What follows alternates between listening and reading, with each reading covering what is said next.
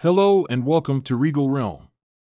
If you're new here, make sure to hit the subscribe button below and turn on notifications so you don't miss out on any of our royal content.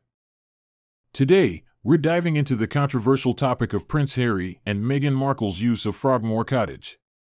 It turns out that the couple reportedly saved a whopping £690,000 by not having to pay rent on the property.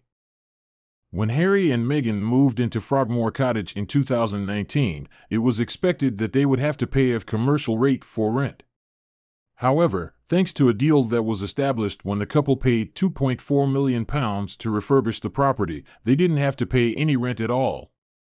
The estimated rental value of the cottage is between £150,000 to £230,000 annually, meaning the Sussexes may have saved approximately £690,000 over the last 3 years. The Mirror reported earlier this month that Harry and Meghan had been asked to leave Frogmore Cottage, and they won't renew their lease when it expires later this month. The deal with Buckingham Palace considered the increase in the value of the property following the work done to be rent in lieu. A palace spokesperson confirmed that the Duke and Duchess of Sussex made a contribution of £2.4 million to the sovereign grant, which covered the refurbishment of Frogmore Cottage, and they have fulfilled their financial obligations in relation to the property.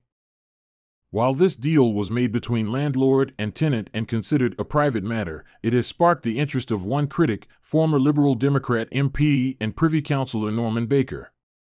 He expressed his outrage that Harry and Meghan were able to live in such a large house without having to pay rent while regular people struggle to put food on the table. It's not just Baker who has raised concerns about the deal. Many people are questioning whether other royal properties are being rented out below market rate. However, Buckingham Palace has confirmed that the accounting treatment of the deal was scrutinized and signed off by the National Audit Office and the Treasury.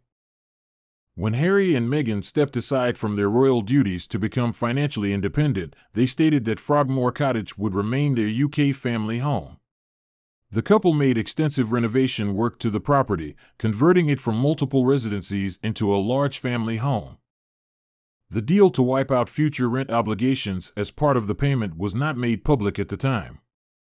Buckingham Palace confirmed that the £2.4 million was split into 3 headings and recorded across 2 sets of accounts.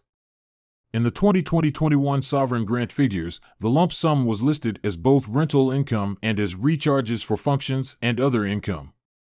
A year later, the remainder of the lump sum appeared in the accounts as deferred income under current liabilities. While it's understandable that the refurbishment of Frogmore Cottage was expensive and the payment made by Harry and Meghan was significant, it's still causing controversy that the couple did not have to pay any rent for such a large property. However, it's important to note that the deal was made between landlord and tenant, and it was scrutinized and signed off by the National Audit Office and the Treasury. That's all for today's discussion on Prince Harry and Meghan Markle's use of Frogmore Cottage. Don't forget to hit the subscribe button below and turn on notifications so you don't miss any of our future royal content. Thank you for watching Regal Realm.